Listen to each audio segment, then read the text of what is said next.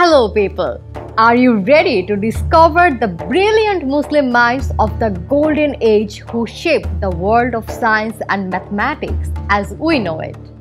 Let's start with Ibn Al HayeK Al Hamadani, who was not only a philosopher and poet but also the first person to speak and write about gravity.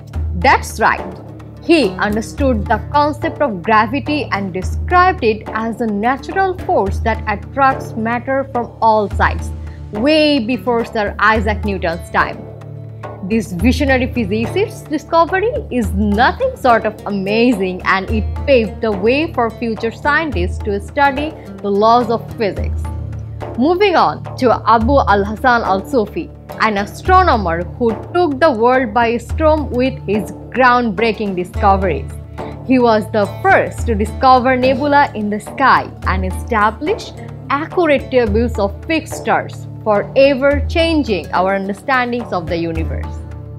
Also, his contribution to astronomy have played an instrumental role in the field and inspired future generations of astronomers.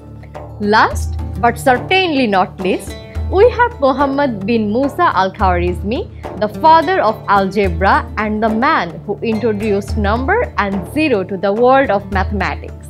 He separated science of algebra and arithmetic, making algebra as independent science, and was the first to use the term arrow in science of algebra. His revolutionary work has laid the foundation for modern-day mathematics and science. These brilliant minds, Ibn Al HayeK Al Hamadani, Abu al-Hasan al-Sufi, and Muhammad bin Musa al-Khwarizmi, have shaped the world we live in today. Their contributions to science and mathematics have been instrumental in our understanding of the universe and the laws that govern it.